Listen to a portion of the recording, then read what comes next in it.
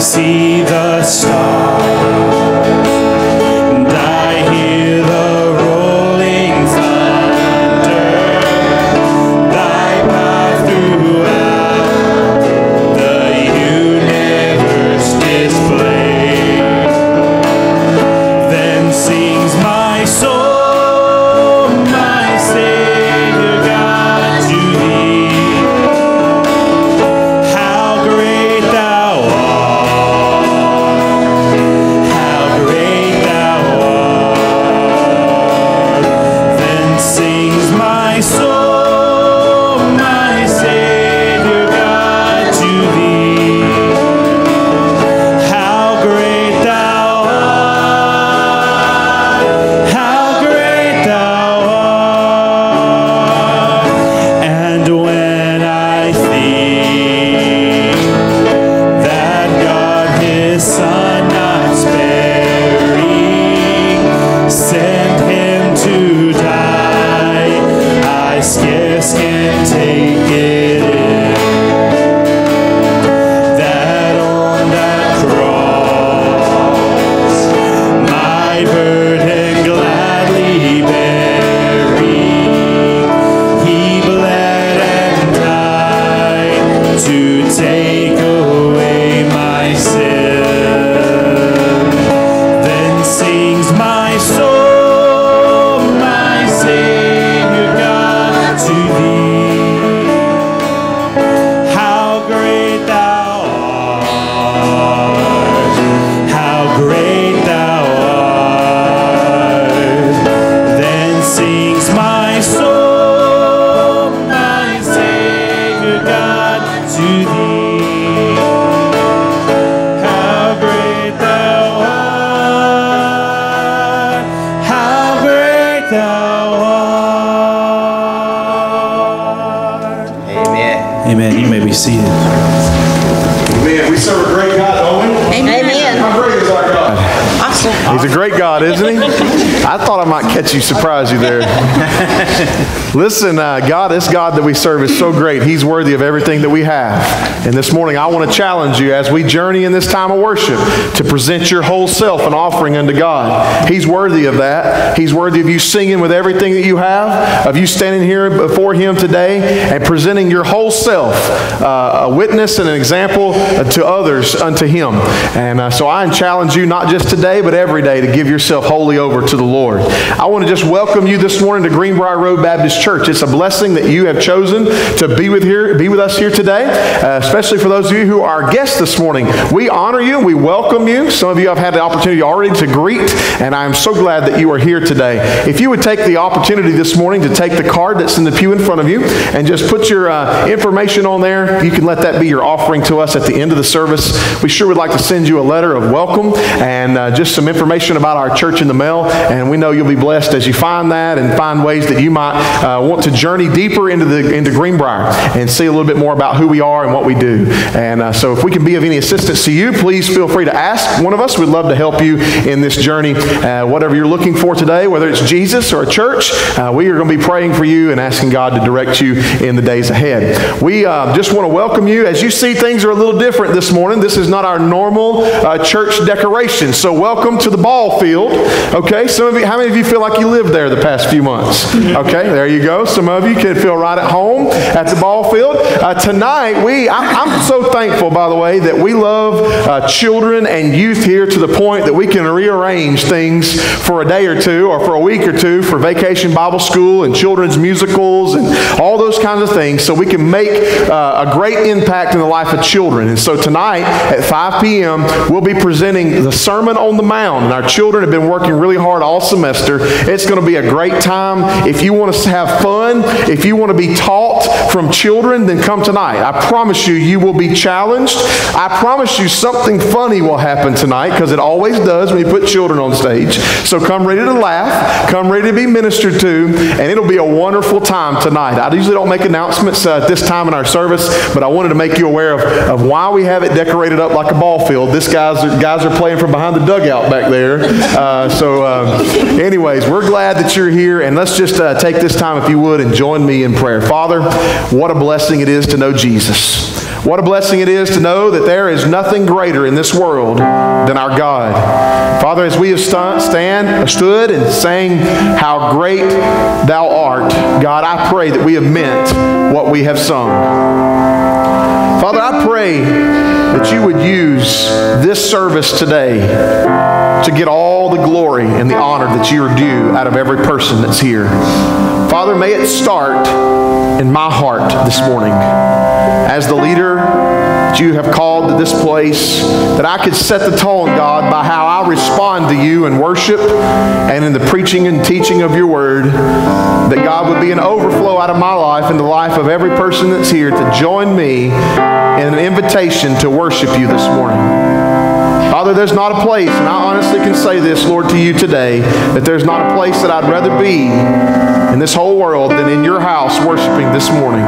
Lord, I've come to fully devote myself to you, to put myself as a living sacrifice, and I pray that, God, in this moment, others would join as they put themselves out there, God, for you to use, for you to speak to, and most importantly, I say, Lord, help me be obedient today. However you speak to me, help me to respond with a yes. God, help others to respond in the same way. And Father, I know when we leave this place, we can honestly say, if we put our yes on the table, that it was great to be in your house. It was great to be spoken to from your word and to worship you with other believers. So Lord, I pray your great blessing upon this faith family today, that you would be honored in how we worship you. Amen. Ask you would stand as we sing, "Blessed is your name."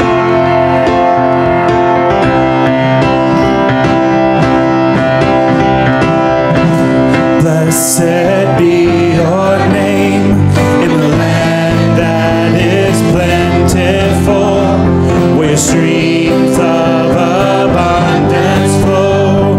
Blessed be your name. Blessed be your name when I'm found in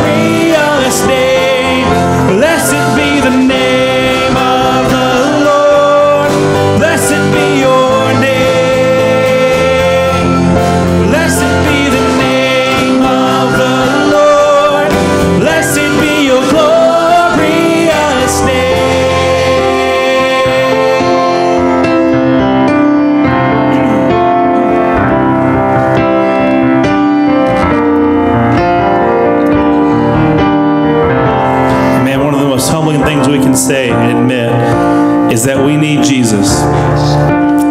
That, Lord, I need you. Lord, I come, I confess, bowing here, I find my rest. Without you, I fall apart. You're the one that guides my heart. Amen. Tell him you need him. Lord, I need you. Oh, I need you. It's every hour I need you. My one defense, my righteousness. Oh God, how I need you.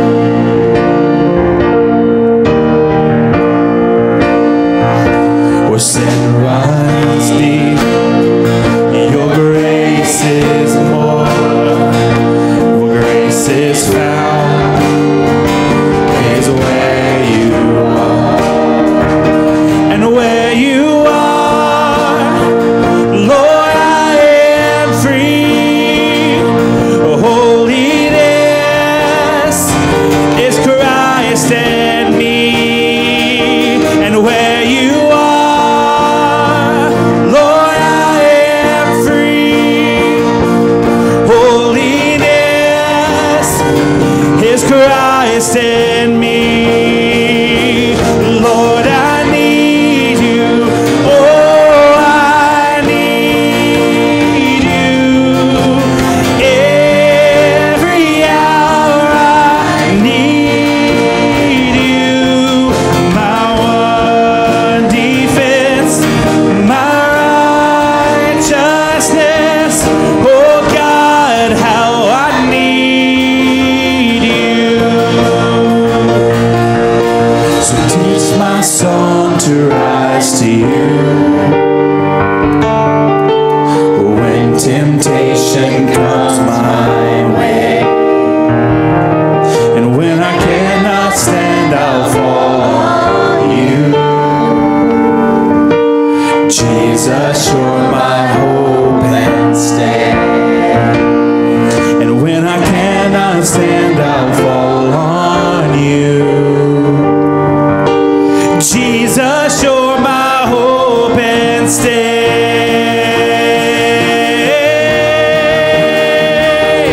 Lord, I need you. Oh, I need you. It's every hour I need you. My one defense, my righteousness. Oh God, how I need you.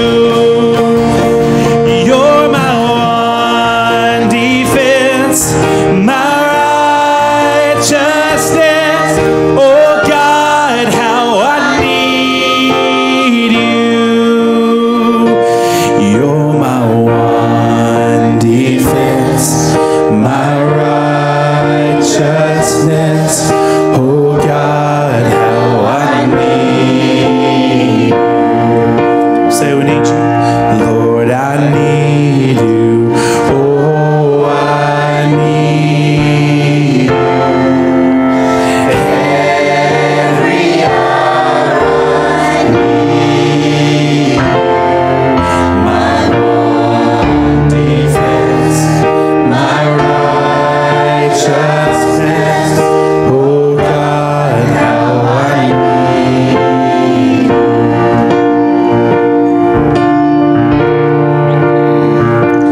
You unravel me with a melody. As you surround me with a song. From deliverance of my enemies till all my fears are gone.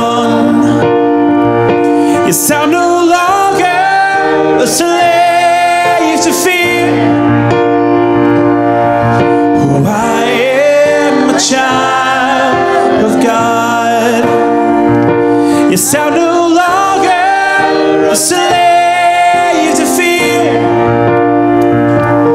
Oh, I am a child of God.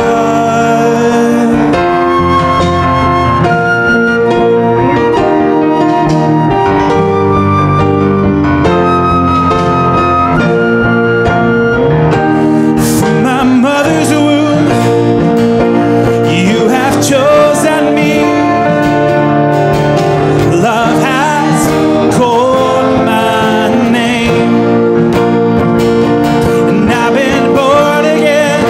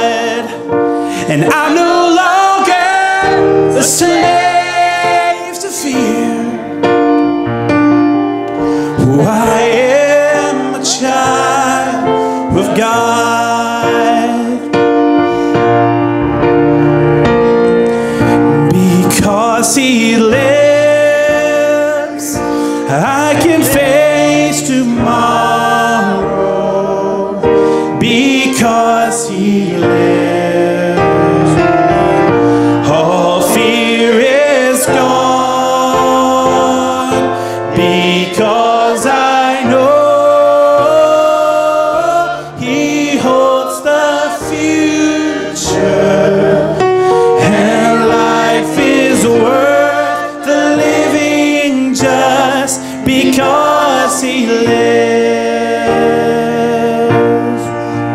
Amen. We're so thankful, Father, that we are free from sin,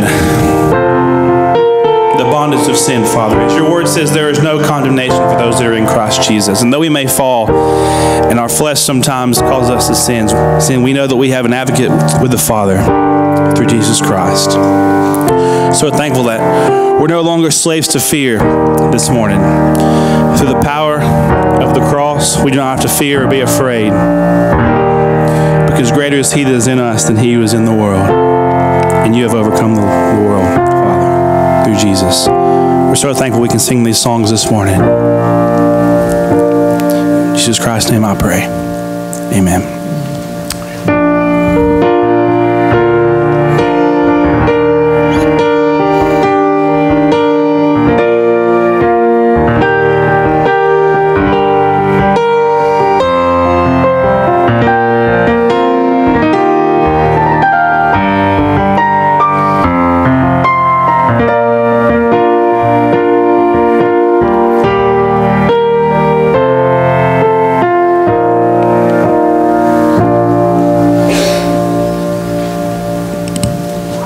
Let me say amen. Anybody else want to say amen? I was sitting there telling myself, man, if you don't want to preach after that, you need to change jobs. Like, you need to get a new career path. That is amazing. Thank you for leading us. And I'll tell you, worship's not like that everywhere. You don't get the opportunity to come before the throne of the Lord like that. So what a blessing. Thank you for those of you who led us this morning. If you have your copy of God's Word, turn with me to Romans, the 6th chapter. This will be our last sermon out of the Gospel-Driven Life series, Romans chapter 6. We're going to talk about being alive in the gospel. Alive in the gospel. So I want you to join me as you turn to Romans chapter 6. The most important part of our time together will be encountering God in His Word. What God says will be the most important thing that we hear from today. I will have a lot of words to say. We had a lot of people sing words that man wrote, and some of those words this morning came from the Scriptures itself. But the most important thing that we do will be hear from God. And so I hope and pray that you've come and your desire this morning is to hear from God. And so I want to invite you to just open yourselves to hear God's Word this morning. We're in a series called The Gospel-Driven Life. This idea that the gospel should affect every aspect of our lives as followers. Not just a one-time decision. The gospel is not something we just do one time in a prayer when we were younger or sometime in the past. But it's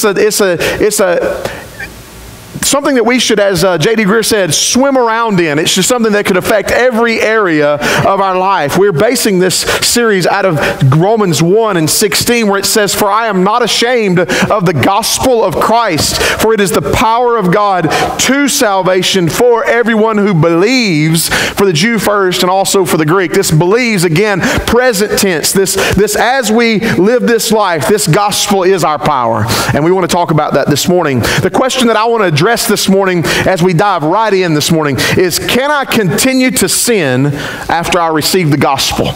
Can I continue to sin after I receive the gospel? It's a question that often people struggle with.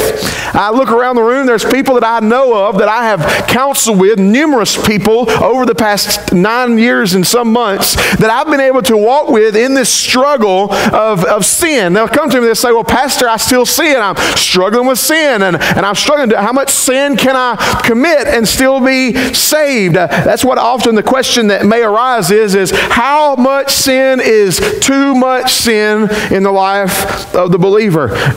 Maybe another question that comes, "Pastor, do I need to get saved every time I sin?" Now, there are some denominations and some theological teachings out there that would say, well, of course you need to get saved after you sin. Every time you sin, you need to get saved, or you're going to die and you're going to go to hell. So I want us to look into God's Word this morning in Romans chapter 6, verses 1 through 14, and I want to get us some answers to our questions. I want us to hear what God has to say from His Word through the Apostle Paul as he writes. I want us this question to propel us into this chapter and see what the Bible has to say.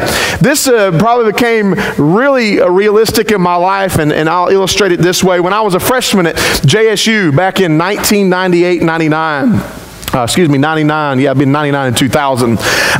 We were walking, obviously, we walked to class and you go through the quad a lot. Some of you guys still walk through the quad. And you go to the calf to the quad and you do all these kinds of things. And it's kind of a central meeting area. There's a lot of people that pass by there. Well, I remember this one spring day or week that there were some preacher men on the quad. That's what we called them. The preacher men are at the quad. And so, man, in the classes, everybody's talking about, oh, there's preacher men at the quad. And what that meant was, it was so impactful in my life, to be honest with you, that I still remember one of the preacher's names. His name was Brother John. Well, Brother John's down at the quad, and he's preaching. Him and his buddy, his sidekick, they're preaching. And what I meant by preaching when they said that is they were condemning people as they walked by. They were screaming and yelling insults with Scripture at people as they walked by. And it was, you know, they were yelling at the top of their lungs, slurs of condemnation is how I wrote it down in my notes. And they would say to people, they'd call out the fraternities, and they would say, are you in a fraternity? Well, you're just you're in the sin of drunkenness just because you're in a fraternity. You know, are you in a sorority? Well, you are a whoremonger. You know, and they're yelling at them and just calling them out. And boy, it just invoked this sense of passion amongst the students. And so now, you know, after a few minutes, there's a crowd of people gathered around, and there's this yelling back and forth. And I remember at one of the moments. Now, this was about a 2-day process, but on the second day, I remember in this moment at the quad that Brother John, in one of his tirades, as he is yelling slurs of condemnation back and forth at each other, I remember he made this claim. He said, if you still sin, then you need to get saved. If you still sin, you need to get saved.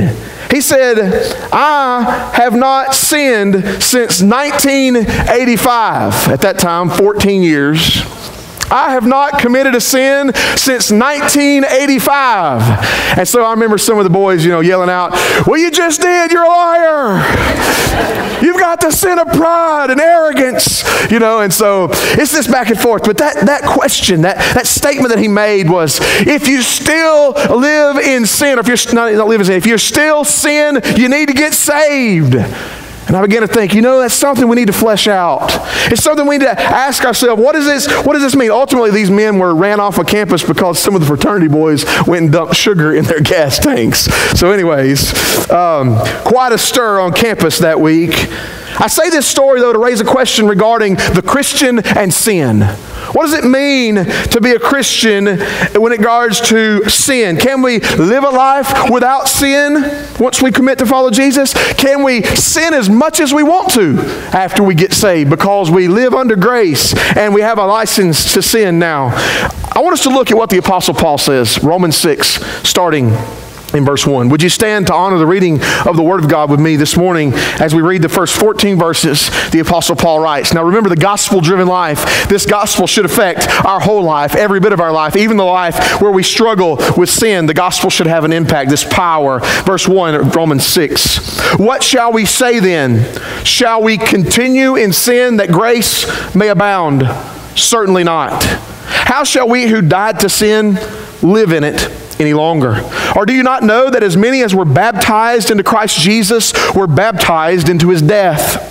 Therefore, we were buried with him through baptism into death, that just as Christ was raised from the dead by the glory of the Father, even so we also should walk in a newness of life.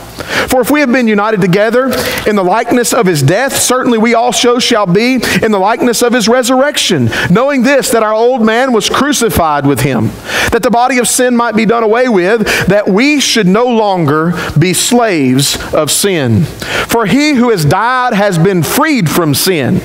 Now if we died with Christ, we believe that we shall also live with him, knowing that Christ, having been raised from the dead, dies no more. For the death he died to sin once for all, but the life that he lives to God. Likewise also, reckon yourselves to be dead indeed to sin, but alive to God in Christ Jesus our Lord. Therefore, do not let sin reign in your mortal body, that you should obey its lust, and do not present your members as instruments of unrighteousness to sin, but present yourselves to God as being alive from the dead, and your members as instruments of righteousness to God. For sin shall not have dominion dominion over you, for you are not under law, but under grace. May God bless the reading of His Word and us as we respond to it. You may be seated this morning. So I want us to dive right in this morning and ask, continuing this idea of this question, shall we continue in sin so that grace may abound? Can we sin at all so that we can continue to experience grace? These are the questions that I want to address. Number one, if you're taking notes, and hopefully you have a worship guide this morning, you can fill in the blanks as we go through this. Number one, can we continue in sin after we commit to follow Jesus? Can we continue in sin after we commit to follow Jesus? The Apostle Paul starts this chapter with this question. What shall we say then? Shall we continue in sin so that grace may abound? Answer the question for me. Certainly not, by no means, whatever your scripture says, right? Certainly not. So Paul answers this rhetorical question adamantly. He says, of course you can't. So we know that we cannot continue in sin. But the question to me at hand is, what does the Apostle Paul mean when he uses the phrase, continue in sin? You know we can't continue in sin. There's no question regarding that. The question is, what does he mean when he writes the phrase, shall we continue in sin? And so I want us to break this down and ask this question. What does Paul mean? Does he mean that we can never sin again? Does he mean something different for us this morning that we should try to wrap our minds around? As I looked at this text and studied over the past week, I began to look and see that there are probably two logical conclusions that we could draw by what the Apostle Paul means as he says, continue in sin. It seems that Paul is either saying we should never sin again. Once we get saved, we should never sin again, or he is saying something like this, that we should not be controlled by sin any longer. It seems that there's two logical, maybe explanations for the definition of what Paul is trying to tell us. Either we should never sin again if we're in Christ, or we should never let ourselves be controlled by sin any longer. Let that be the pattern of our lives. So let's look back at the language that the Apostle Paul uses throughout this text. Oftentimes, if we're not careful, we try to draw conclusions as to what the writers of the Scriptures mean by only looking at one word or one phrase. And oftentimes we'll only look at one chapter or one book. We have to also, before we form a doctrine or before we form a belief about something, we have to look at what the whole counsel of God's Word says. So we can't just draw a conclusion based upon one word or one phrase of what the Apostle Paul is trying to teach us here. So I want us to go back, just in this chapter alone. We could go back to other chapters and other books throughout the Scriptures, but I want us just to go back to this chapter alone, and let's ask ourselves, what does the Apostle Paul mean, continue by saying, shall we continue in sin? Okay, so let's see it. Verse 6, go there with me. Verse 6, he says, knowing this, that our old man was crucified with him, that the body of sin might be done away with, that we, this is the phrase I want you to get, that we should no longer be slaves of sin. We should no longer be, say the word slave with me, slaves of sin. We should no longer be slaves. What does it mean to be a slave? Well, it means that you are under the authority or under the control of someone other than yourself who would own you. Okay? If we were to define it, it would be something along those lines. And so the Apostle Paul says, do not allow yourself to be a slave or to be under the control of or to be owned by sin. Go on down to verse 12. He says, therefore, do not let sin reign. Say the word reign. Reign in your mortal body, that you should obey it in its lust. What does the word reign mean? Well, if a king reigns over a kingdom, what am I saying? He rules. He has control over. He has the authority over. And so here the Apostle Paul says, do not let sin reign. Have control over. Have the authority over your life. You see a pattern here. He says, shall we continue in sin? Certainly not. We should no longer be slaves to sin, have someone controlling us. We should no longer let sin reign in our bodies or have someone control us. Look at verse 14. He also goes on, he says, for sin shall not have dominion over you. Say the word dominion. Okay, good. What does it mean for something to have dominion over you? to be control over you, right? It does not influence you, have great influence over your life. And so here the Apostle Paul in 3 other verses is giving us an explanation in context of what he means by shall we continue in sin. He's saying, listen, what he means by continue in sin means that sin should not have control. It should not be the pattern. It should not reign. It should not have dominion over your life. If that is a pattern of how you live your life, then there's reason to be concerned, he says. Because we shouldn't continue in sin. He says, certainly not. But we go on down and we see one more verse that I want us to look at in verse 14. He says, for sin shall not have dominion over you, for you are not under law, but under grace. Let me ask you a question. Why in your present state do you need grace if you're not sinning?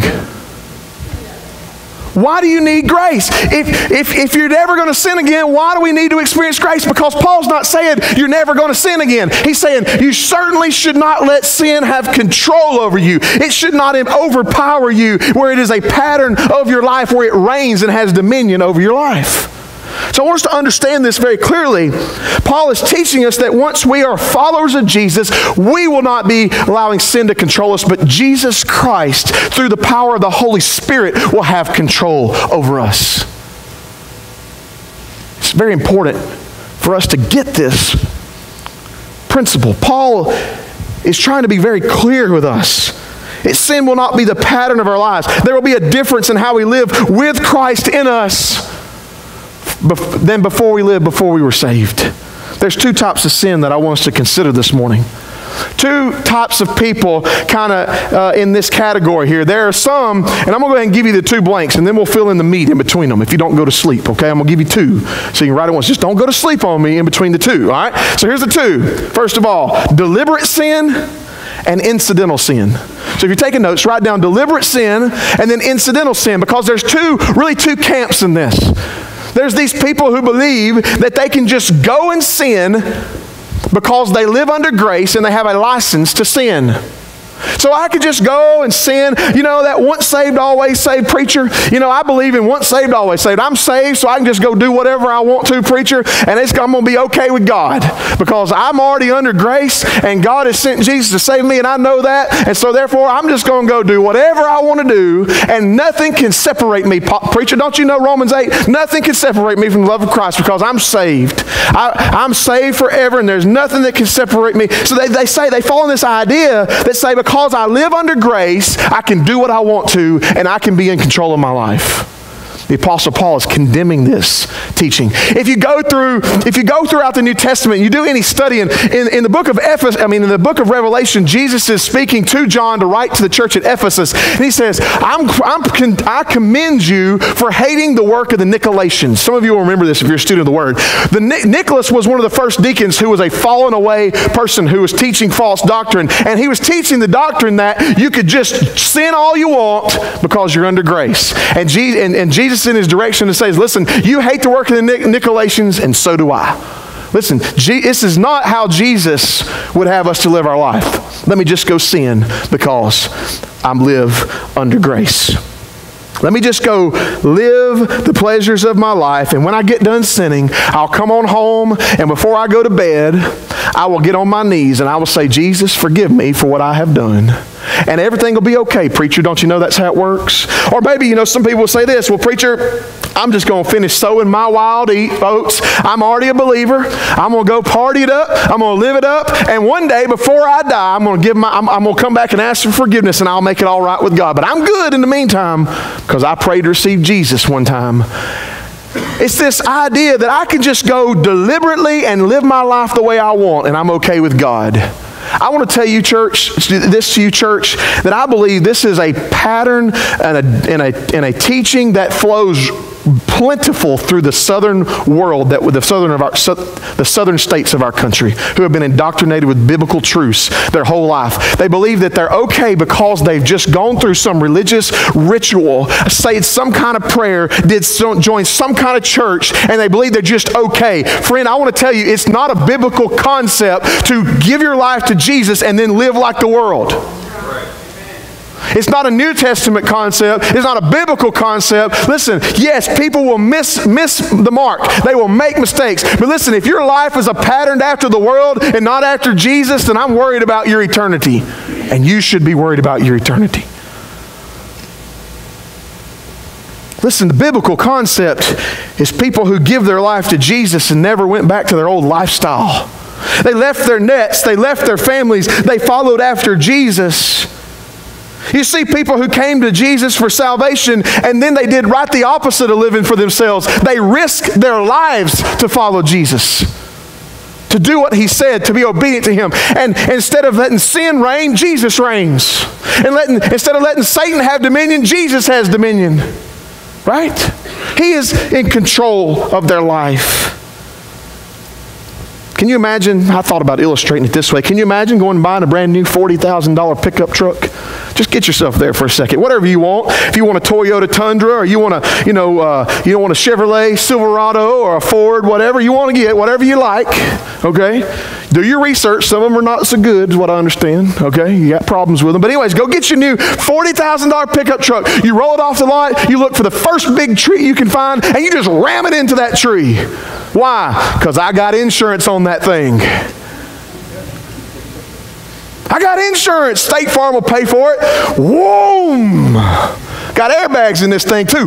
Boom, airbag comes out. I'm good. I got insurance.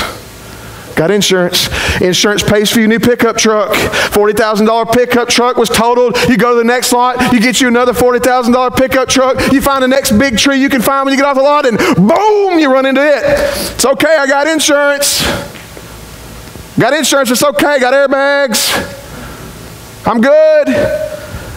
Let that happen a couple times. What do you think the insurance company's going to do to you? They're going to drop you like a bad habit. You ain't going to know what to do because you won't be able to afford it if you had 4 jobs, right? Why? Because insurance is not meant for you to get off the Ford dealership and then run your truck into a tree just so the insurance company can pay. But listen to me, some of us have decided to commit our lives to Jesus in some way, whether it be a prayer or a commitment of some kind early in our life, and then we get outside the church and we just start running over trees with our new pickup truck because we're okay. I got insurance. Problem is, you only think you have insurance. You've convinced yourself you have insurance, but you don't have insurance. Because 2 Corinthians 5:17 says, if anyone is in Christ, he's a new creature. Paul says, shall we continue in sin so that grace may abound? Certainly not.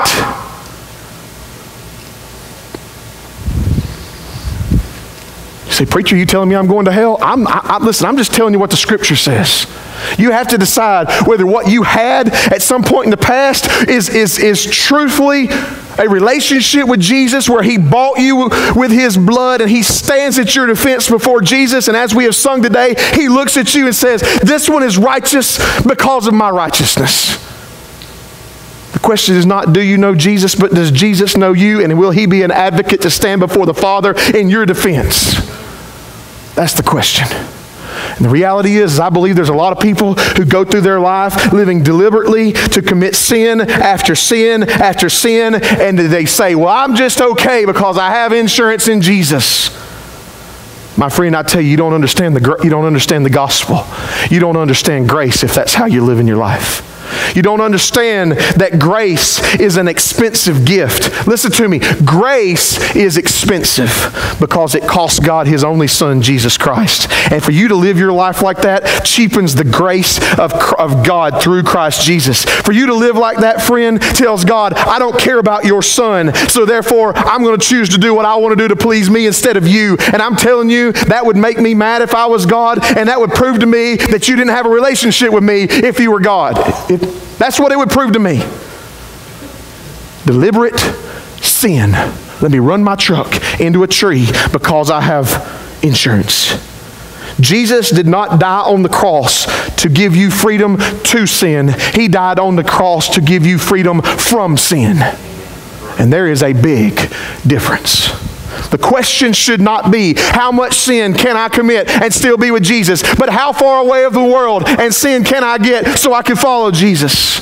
This is the question we got to be asking. And motive makes all the difference in the world this morning.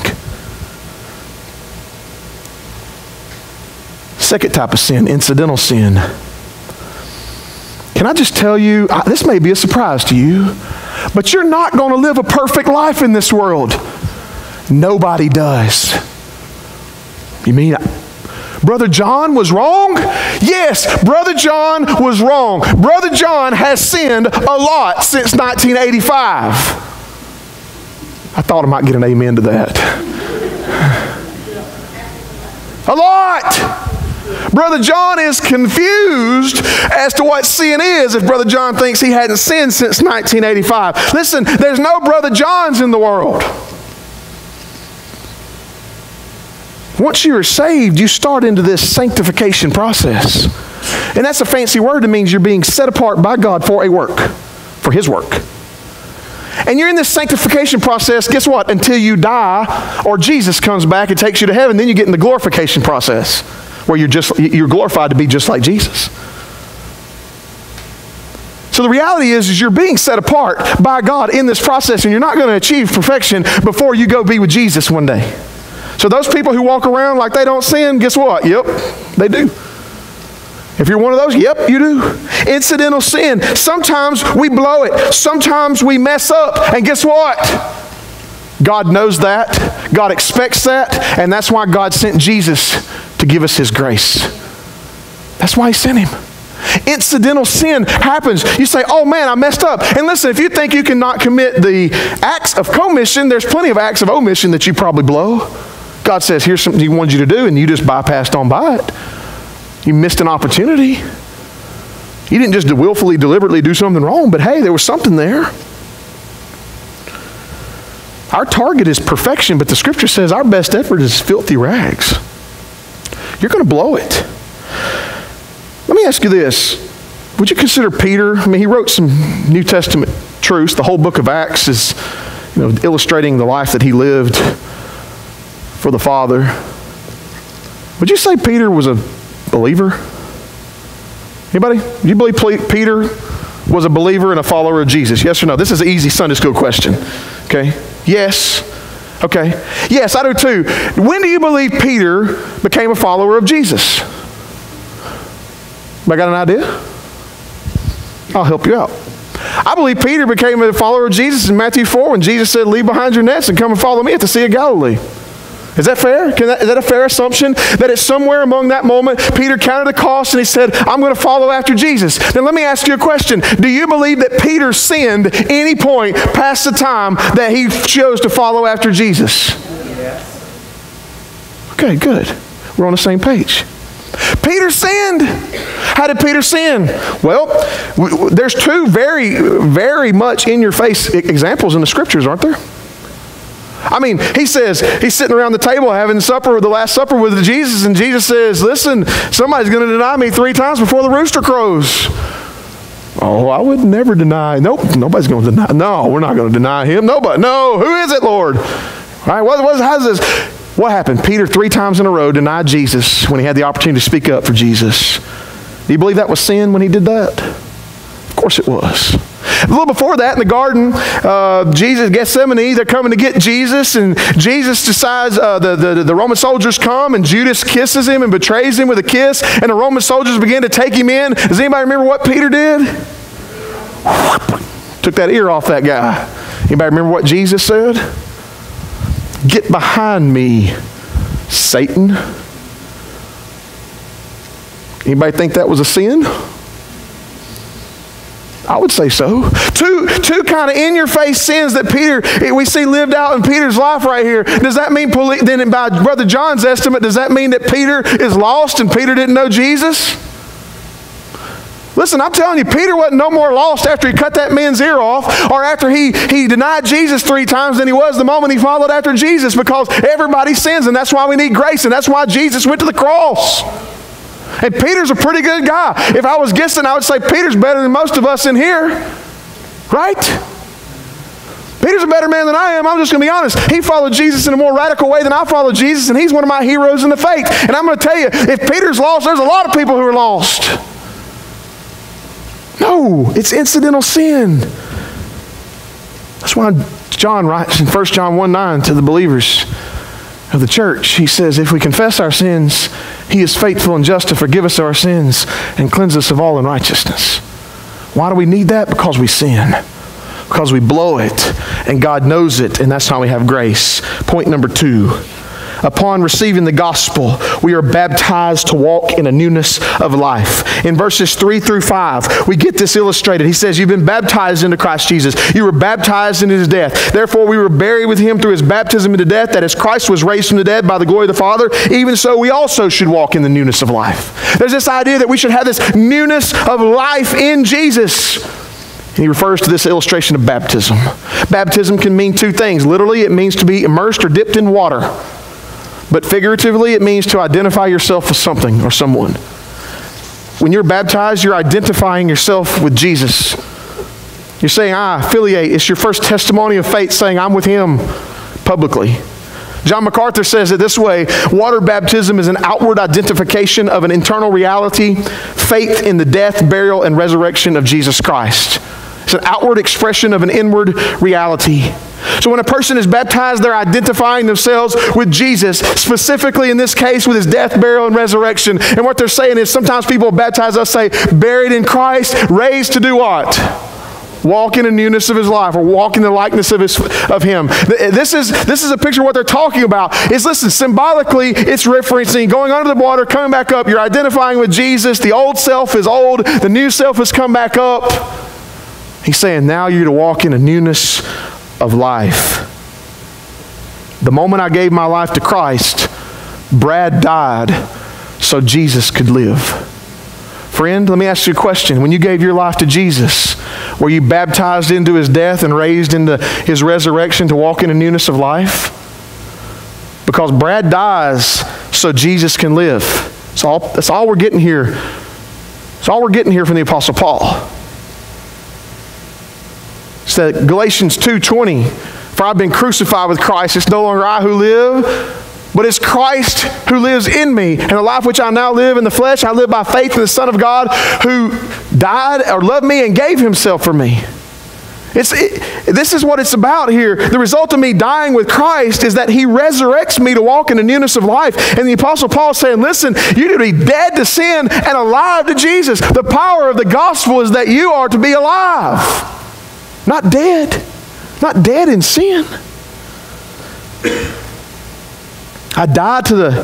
What do you say? What do I die to? A friend of mine wrote a song that's told the Sunday school class not too long ago. It was called Lord, I Want to Die. And it was written off of Matthew, the book of Matthew. And talking about how we're to die to self and live for Jesus. And listen, the picture of the gospel is that you die. What do you die to? You die to sin and you die to self, and you're raised to live for Jesus alive in Christ. That's what the Apostle Paul's saying. So let me ask you this question. If Christianity is about dying, have you died? Have you surrendered? Have you been raised to walk in a newness of life? Have you been resurrected in Jesus? Because if there's no newness of life, then there is no salvation. As I quoted 2 Corinthians 5:17 a little earlier, if anyone is in Christ, he's a new creation. Are you a new creation today? What about you? Have you died so that Christ could live? I like what the Apostle Paul tells the church in Corinth in 2 Corinthians 13 and verse 5. He gives them a chance to evaluate themselves. And he says, examine yourselves as to whether you're in the faith. Test yourselves. Do you not yourselves know that Jesus Christ is in you, unless indeed you are disqualified? Test yourselves. Examine yourselves. Take this text in Romans 6. Am I a Christ follower? Point number 3, and I want to close with this. The gospel sets you free from the bondage of sin. In verses 6 through 10, we get a picture of this, but 7 is what I want to read. Verse 7, for he who has died has been freed from sin. For he who has died has been freed from sin. But I know so many people approach me, or maybe they're sitting out there even today thinking this, Pastor, I don't feel free from sin. Pastor, I find myself sinning, and sometimes I find myself going back and doing the same thing over that I really don't want to do, but I keep struggling with sin in my life. Pastor, I don't feel free from sin. Unfortunately, church, we're going to war with sin for the rest of our life. It's not going to be fun. It's going to be tough. It's going to be challenging. I'm struggling with sin, Pastor. Help me find how I can be free. And I say this, the Apostle Paul could relate. How many of you think the Apostle Paul was saved? Anybody? Yep. Okay, good. The rest of you, I'm really worried that you've never read the Bible before. Of course he was saved. Well, then what does he mean when he writes in Romans 7 and verse 15, "For what I am doing, I do not understand. For what I will to do, that I do not practice. But what I hate, that I do."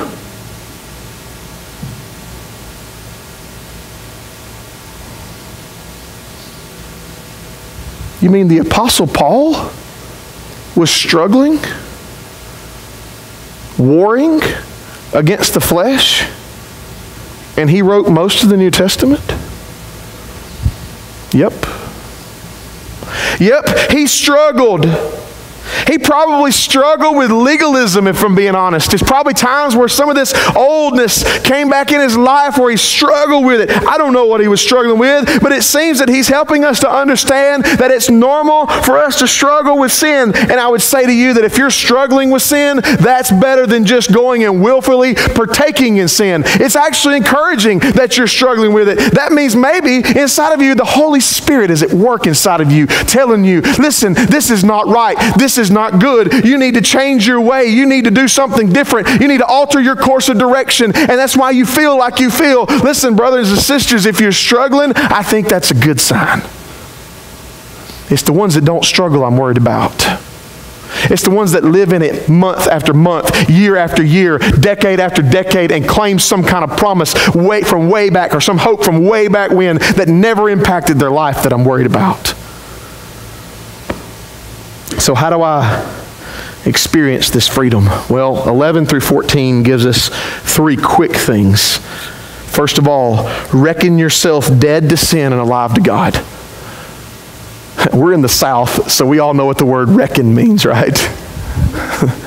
I reckon. I guess. Maybe. Get that out of your mind, because that's not what the Apostle Paul's trying to tell us.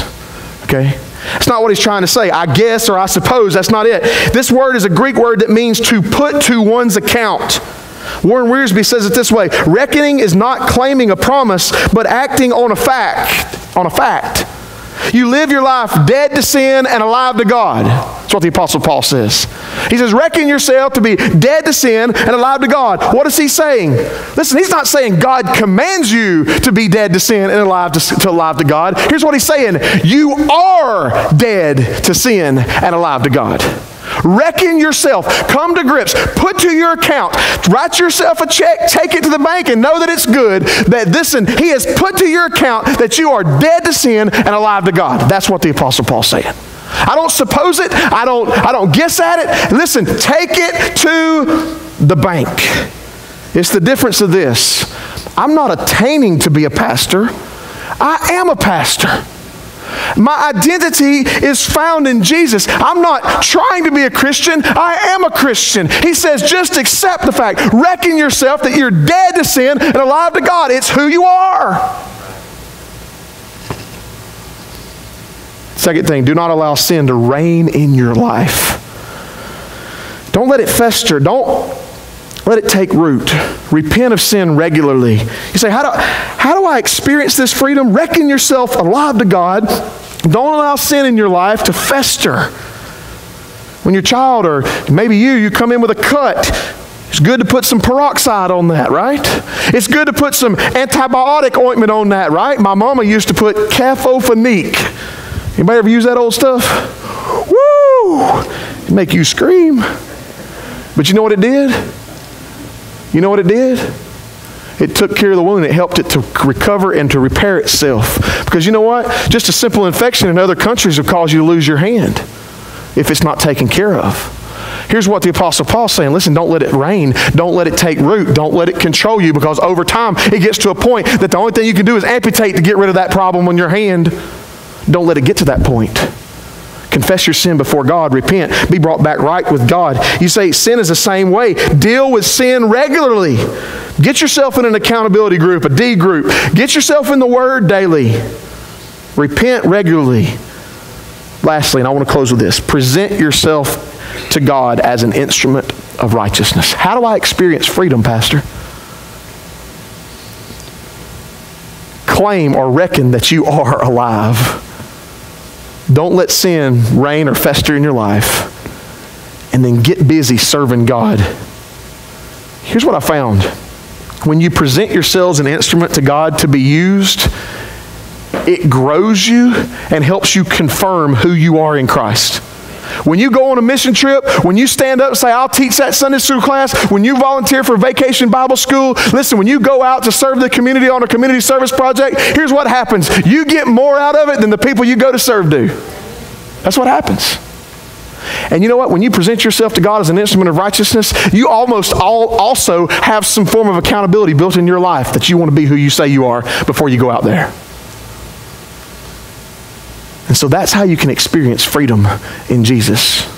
You're not condemned. There is therefore now no condemnation to those who are in Christ Jesus. Romans 8, verse 1. Experience it, trust it, reckon yourself to that. I want to ask you to bow your head and close your eyes. Today, the best I know how, I have expounded upon the truths of Romans 6. And I believe that God has brought me to this point today for a purpose. I believe there are people here who need to experience freedom in Jesus. For some of you, you sat there the whole time. You said, Pastor, I just don't know that I'm even a believer and I need to be saved. The great news is that Jesus stands ready to welcome you home right now and say, I will receive you as my own. I will stand at your defense. You can have my righteousness. Just trust me. Come and give your life to me. For some of you, that's what needs to happen. For others of you, maybe you need to repent of sin so that sin won't continue to fester in your life and have reign and victory over you. I don't know what it is that you need to do today, but I ask that you would respond to Jesus as His Word has been preached. That you would say, as I said to start this service, my yes is on the table. I present myself as an offering, holy and acceptable unto God, which is my reasonable service.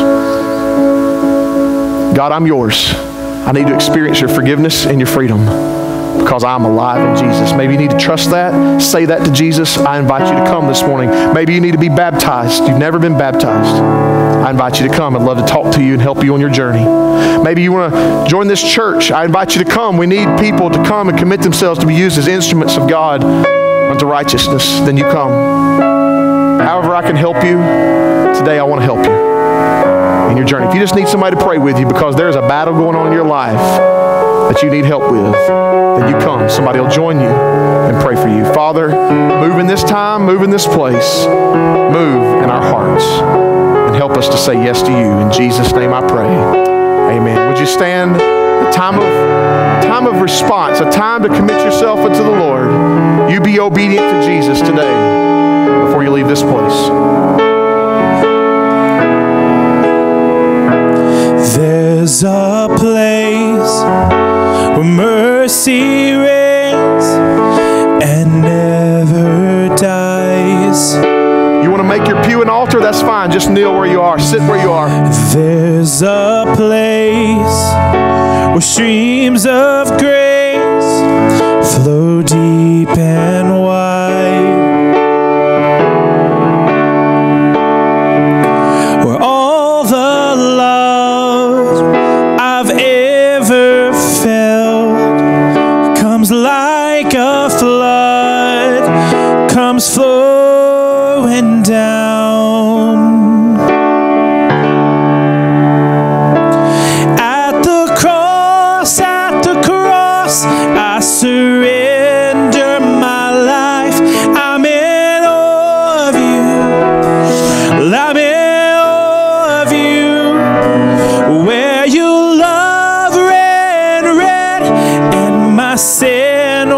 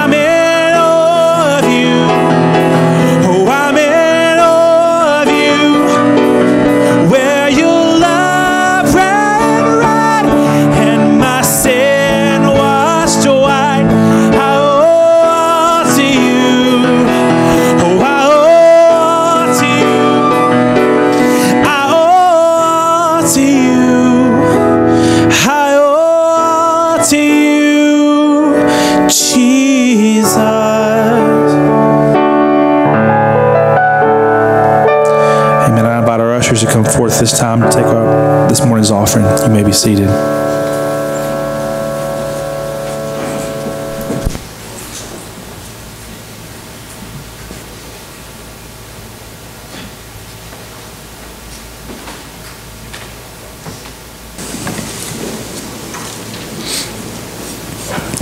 Father God, we humbly come before you this morning, thanking you for all the blessings of life, Lord. Thank you for this place. Thank you for this church where we can worship you and glorify your name. Take these tithes and offerings and use them for your glory. In Jesus' precious name, amen.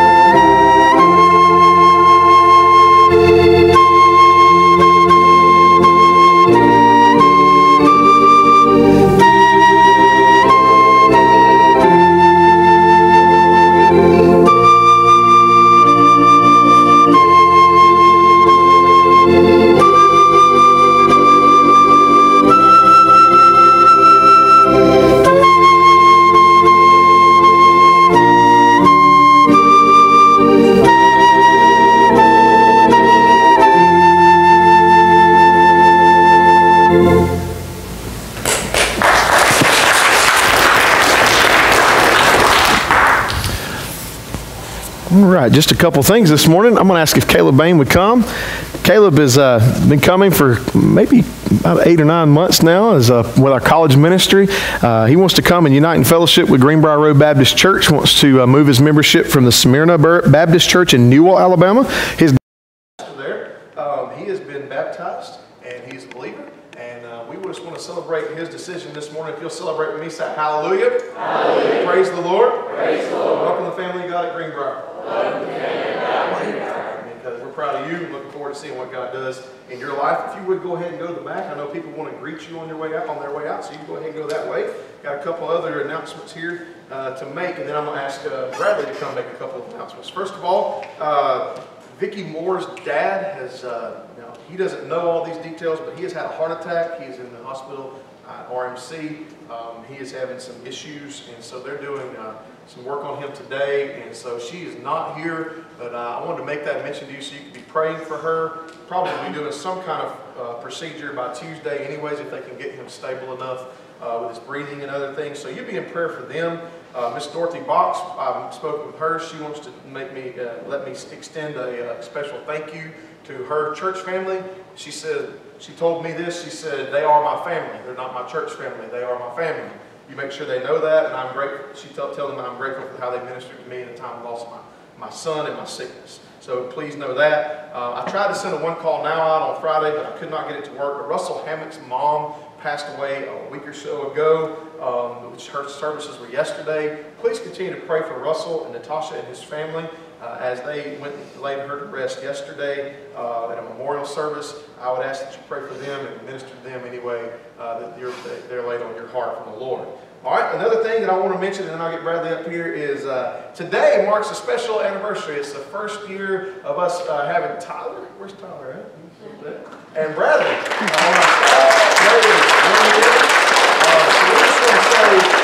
We're still glad y'all are here. We don't know if y'all still like us, but we're still glad y'all are here. And we love you and appreciate your commitment to Greenbrier and all that you do. And the church has a little special gift to get you this week. So I know we're blessed, and I know y'all are a blessing to us in so many ways. So that's what I have, and I'm going to ask if Bradley would come and share a couple more announcements, and then we'll be dismissed. Just a couple, and hopefully this week will go smoother than last week's announcements. Tonight at 5 o'clock is our Sunday Night Live, so please come back tonight at 5. Be an encouragement to our kiddos who are going to be up here doing the Sermon on the Mound.